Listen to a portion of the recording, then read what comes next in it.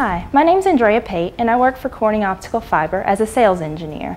Today I'm here to show you how to unpack, transport, and store Corning Optical Fiber.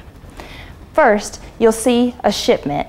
When it arrives, it'll be shrink wrapped and on a pallet. On each box, you'll find two labels. One is a box label ID and the other is a label identifying the contents of the box. These labels will help you identify what's in the box without having to remove the shrink wrap. So let's get started with unpacking. The first step is remove the shrink wrap.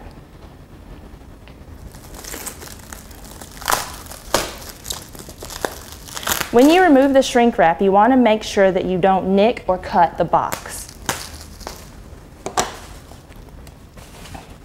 The next step is removal of the lid. When you remove the lid, you want to make sure that you lift it straight up. Inside the box, you'll find several fiber reels.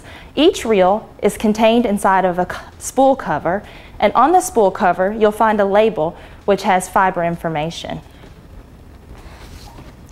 When you remove the fiber from the box, you want to make sure that you handle it by the handle on the spool cover. If for any reason you need to transport a reel without the spool cover on it, handle it through the arbor holes. When storing Corning Optical Fiber, reels should always be stored vertically, as I've mentioned before.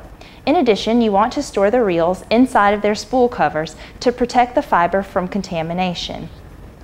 To remove the spool cover, squeeze the tabs on the outside of the handle. Prior to processing Corning Optical Fiber, we recommend that you allow it to acclimate to room temperature.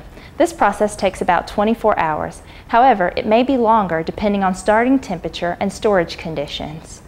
For optimum wine quality, fiber should be stored between 20 and 35 degrees Celsius. Most of our customers will receive their shipments in corrugated boxes. However, some customers will receive shipments in plastic totes.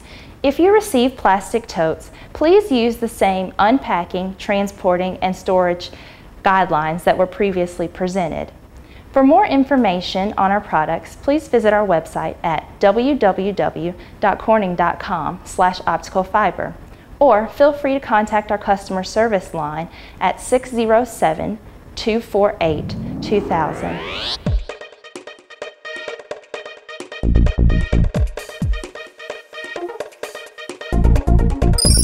If you drop a spool, the impact side on the flange may turn white.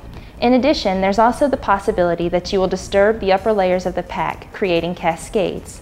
Therefore, Corning recommends that you process the fiber at a slower speed in order to reduce the chance of breaking during processing.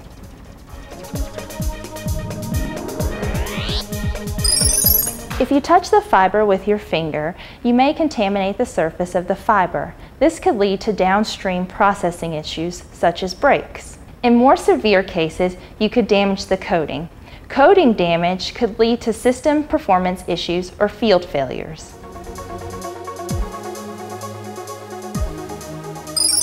Corning recommends that you inspect each shipment within 7 days of its arrival at your facility.